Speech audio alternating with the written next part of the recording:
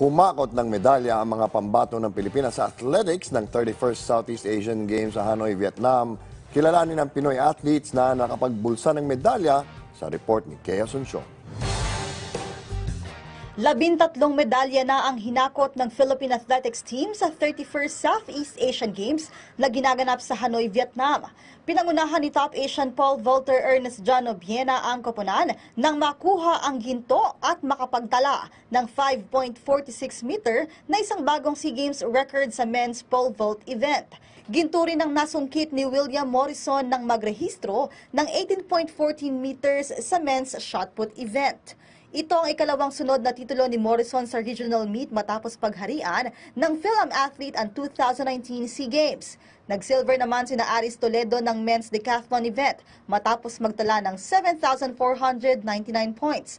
Janry Ubas na may 7.73 meters sa men's long jump event. Hakat de los Santos na may 5-meter jump sa men's pole vault.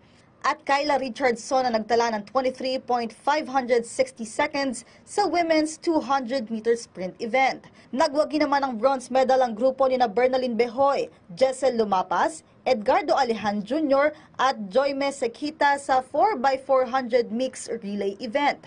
Nag-bronze din sina Sunny Wagdos sa men's 5,000-meter event, Melvin Calano sa men's javelin throw event, Alfrens Braza sa men's 1,000-meter event, Joyda Gagnao sa women's 5,000-meter event at Kyla Richardson sa women's 200-meter event.